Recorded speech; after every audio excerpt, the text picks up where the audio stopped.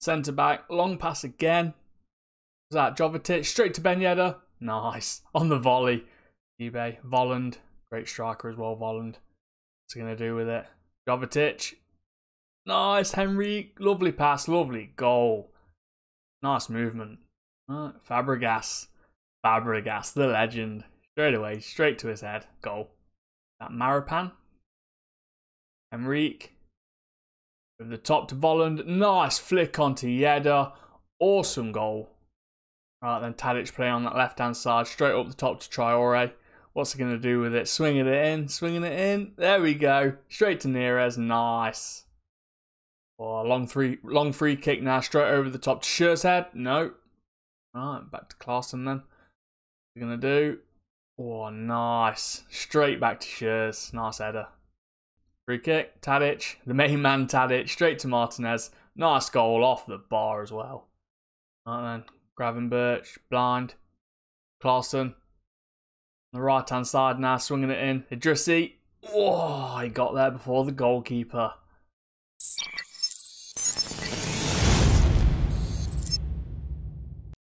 What's up guys, Tookajobs, and this is Tactic Testing. So you've seen the highlights. This is LSPlaysFM's 4-3-3 full back attack tactic. You can find it on FM Scout. Obviously the link will be in the description so you can download the tactic. The teams on this test, obviously no English teams this time. It's a bit of a foreign league test. Monaco, Dijon, Ajax, FC20, and then just one English team, but it's in the lower leagues of the English tiers. Obviously Tranmere in League 2. So yeah, nice small team there, but we'll just glance over them just to make sure the tactic does half decent in those leagues. I can't promise that it will do great on all your teams that you decide to pick, but I'm just testing it with this this selection of teams here. So yeah, it's a pretty decent shape. Obviously it's a shape that I used to use years ago, and I'm guessing the fullback attack is the reason that these fullbacks are on attack. Then that's our main focal point of the tactic. Maybe that might be his design.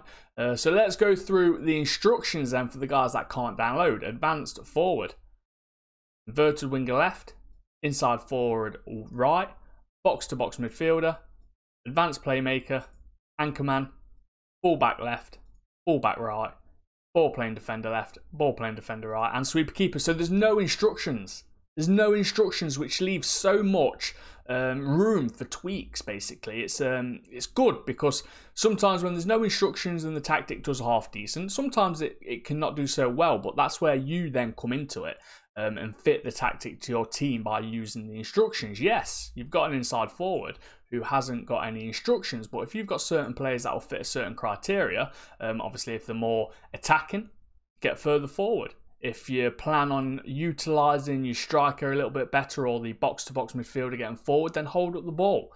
Use that player to obviously stay in position, wait for the other players to run forward and do it that way. And then obviously you can shoot more often if he's got better attacking capabilities and attributes and so on and so forth. So it leaves so much tweaking, so much to be desired with your creativity if you decide to download this tactic. So let's get on then with the set piece instructions. Corners, defending right and left, and attacking left and right. And as you can see, I think it's the first time actually I've seen a corner taker with the instructions of aiming for the far post. Nice. Then we go to the free kick instructions, defending right and left, and attacking left and right with mixed free kick taken. Small chance of shot, right and left, and that is also mixed. And then indirect wide, left and right, mixed again. And then deep, right and left, mixed once more. Throwing instructions, defending right, left, and attacking left and right, and the throwing again is mixed. And then so that's the set pieces and individuals. It's an attacking mentality tactic. In possession, you're looking at standard attack and width with passing to space on the approach play. Passing to space, maybe if you're a little bit of a lower team, you could take that option off because you might not have the players to obviously utilise that as best as possible. And then overlapping left and right with play out defence. Slightly more direct, passing directness with a much higher tempo. Mixed crosses and final third with run defence as well. In transition, counter press and counter, and your goalkeeper's instructions are to distribute quickly to the full-backs and take short kicks. And then out of possession, higher line of engagement with a standard defensive line. Defensive width is force opposition outside prevent short goalkeeper distribution with extremely urgent press and intensity, and the get stuck in instruction is on. So yeah, that's the tactic, that's the teams. Obviously, if you want an idea of what players to use in this system, just pick best 11 here, and it will give you a rough look, obviously not counting the players that are out on loan, so you'll be switching them. But yeah, rough look, and then you just put in your personal preferences then of what you think might work a little bit better to go along with those instructions that you may or may not put in. It's up to you. Don't forget, guys, tactic testing is all about showing you a tactic, and then it's up to you to maybe make it better. Right, to utilise it to your team the best it can be, to change it a little bit and let everyone know in the comments of what you did and how you think it could go better, and also go on the Discord. Obviously the Discord's there so we can all talk about the tactics, we can talk about players, we can talk about the Football Manager game in general, what things that you can do, what you're doing at the minute, what you're creating at the minute, posting your own tactics on there, and hopefully one day they'll get a video off me as well for everyone else to download and watch and enjoy. So yeah, that's the tactic. Let's get on to the end of the season and see how everyone does. So then let's start in the Eredivisie with Ajax and FC20. So Ajax are always going to be predicted to win the league. They are so good compared to everyone else in that league. They are predicted first and came first. They did. They only lost one game, 87 points, so 12 points above second place. FC20 though, well done to them. End of the day, they are predicted 17th. That's relegation. They're a relegation team, drop dead underdogs, in 5th place. So nice one for that, and also getting a couple of players in the top 3s as well for both teams. So let's have a look at the goals. Only an FC20 striker got there with 32 goals. And that was Pereira da Silva, the striker for FC20. Not even the Ajax striker got in the top 3. So nice one for FC20. Average rating. Is that Tagliafico? Yeah, Tagliafico and Promes, both from Ajax, first and second. Assists, you've got Tagliafico and Tadic, second and third. And then player of the matches belongs to Pereira da Silva, once again, and Tagliafico for Ajax. Again, 8 and 7 player of the matches. And then Stecklenburg got the goalkeeper's clean sheets, top spot with 19 there. So nice one for both teams for getting some both players in the top 3s there. Let's have a look at Ajax's competitions then. So in the Champions Cup, they got knocked out in the first round against Benfica, which is a shame, but sometimes you think Ajax, out of all the teams that are going to get to the latter stages of the Champions League, they're probably one of the weakest. And then the Dutch Cup, unfortunately, actually lost out to Feyenoord. Lost 1-0 in extra time. That's shocking, actually. I would have thought that Ajax would have walked that competition. So schedule then, some results. Head-to-heads first then against FC20. How did they do? So the first time they played, Ajax won 1-0, and the second time they played, it was a 1-1 draw. The only loss of the season in the league for Ajax came to Feyenoord. They lost 2-0.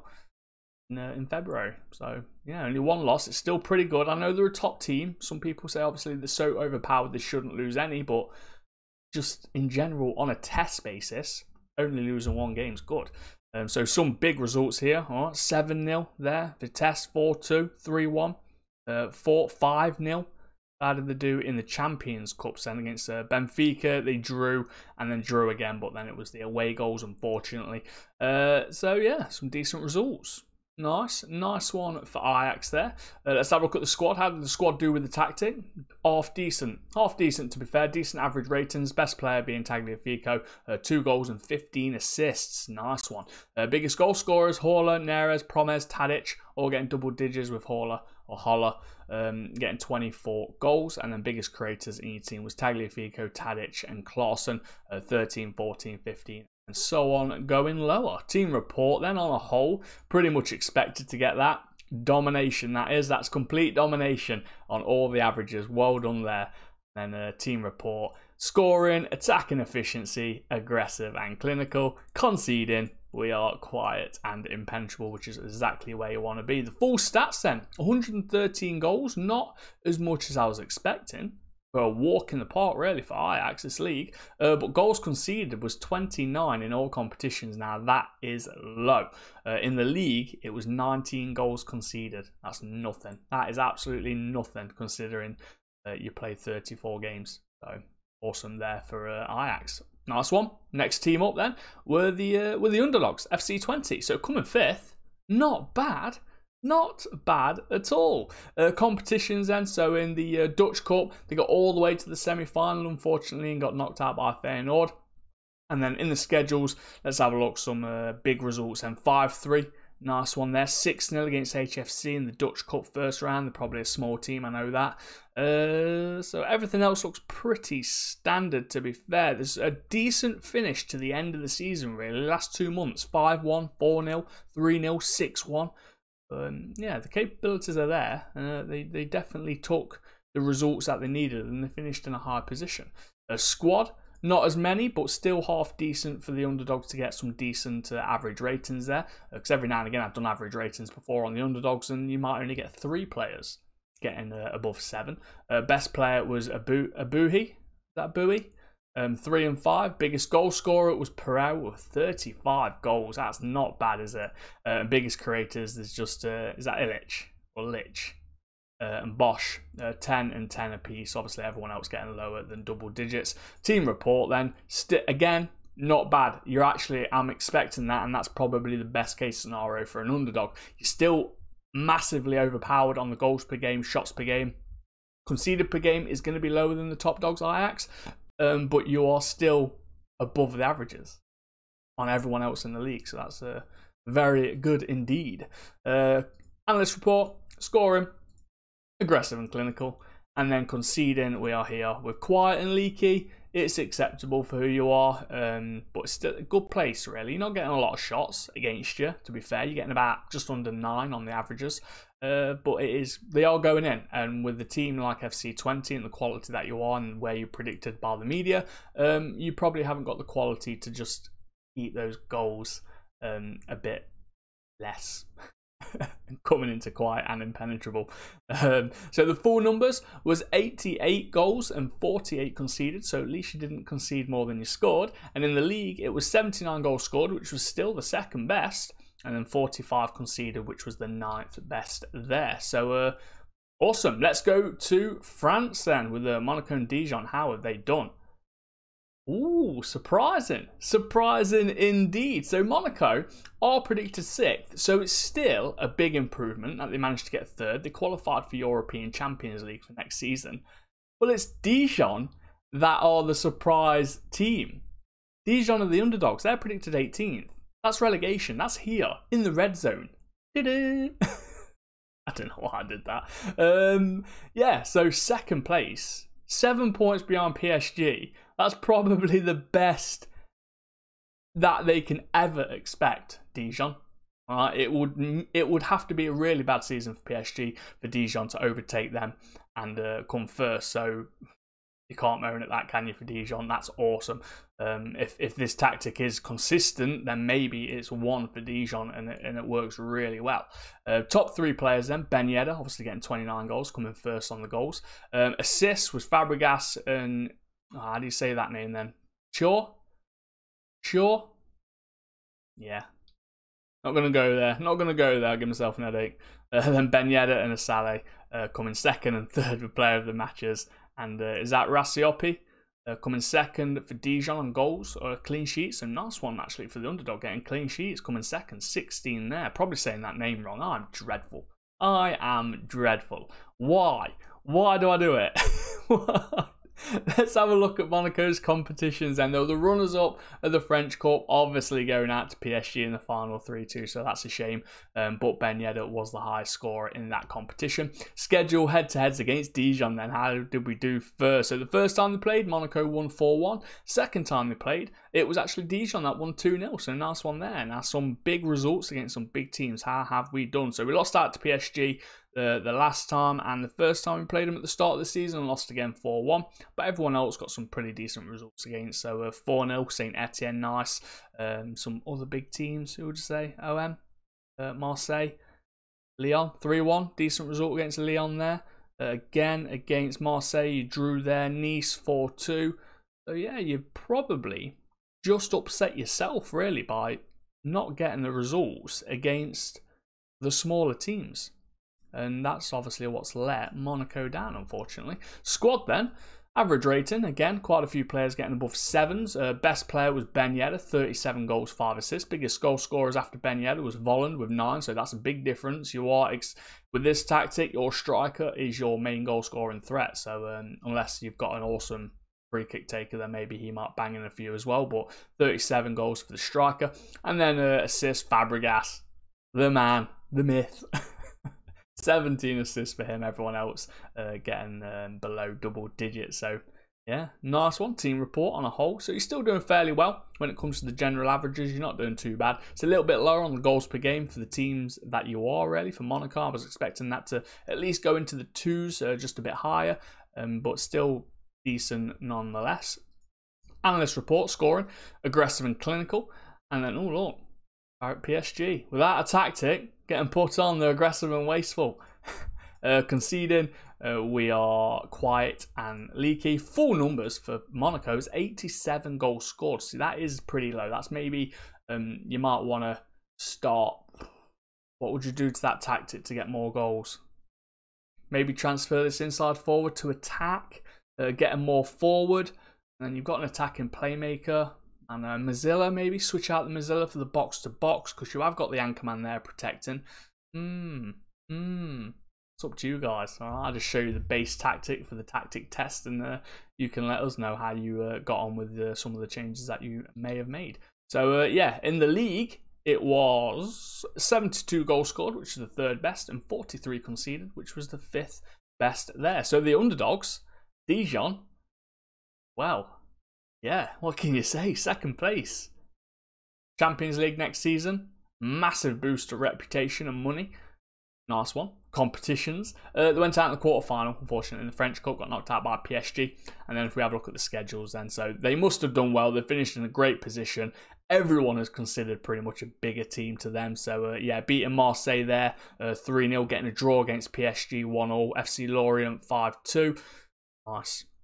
Nice results all around. Obviously, you lost against PSG in the cup there, and then near the end of the season, PSG again, you beat them 1-0. So to any team in this league to beat PSG is a massive boon. So 1-0 is a fantastic result. And then obviously some other results here. Lyon, look, 4-0 win there. Nice one. Squad, how did the squad do? Couple of players again, but you're expected now for the underdogs to get less than the top dogs when it comes to average ratings. Best player was Bowie, but he only played 1 game, so let's count that guy. I'm just going to say Munia. 14 goals and 12 assists. Biggest goal scorers was Saleh, Kamara, 19, 16, obviously coming down here to 14 there. Biggest creators was Munia, again getting 12 assists. And then team report. See, that's half decent. That is not bad, really. For Dijon, you did very well. Conceding per game is massive. Massive. It's just worked out so well. The fact that you've conceded less than 1. So, awesome job, Dijon. Numbers then, scoring, attacking efficiency, aggressive and clinical. And then conceding, we are here, quiet and impenetrable, guys, for an underdog team. Insane. Stats, 80 goals scored and only 32 conceded. In the league, that was 75 goals scored, so you're the 2nd best.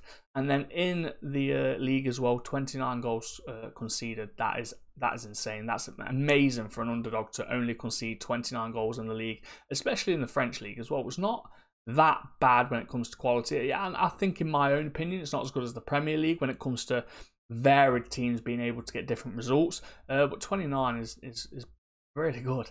Really good. So nice one to Dijon. And then quick look at Tranmere in League 2. They got promoted. They came 3rd. They were predicted 5th, so it's a little bit of a jump up. They were a half-decent team already, so they still got promoted. But unfortunately didn't get any players in the top 3s apart from yellow cards. So guys, that was the LSPlaysFM 4-3-3 fullback attack tactic. Hopefully it works out for you. Let us know if it does. Let us know how it gets on in England, because obviously the test wasn't done in England in the high divisions, Premier League, Championship. So hopefully it works out just fine, just as good as the tests have done. And yeah, if you make any changes, let us know in the comments, obviously, or join the Discord. Let us know in the Discord as well. Obviously, you can chat to everyone who loves Football Manager, who likes doing tactics. Chat to myself as well, because I'm always on there. And hopefully you consider subscribing to the channel so you don't miss any more content. Obviously, I do other videos as well, Wonder Kids, guides. And yeah, So enjoy your save, everyone. This is the LSPlaysFM tactic. I'm Tookajobs. See you later. Bye.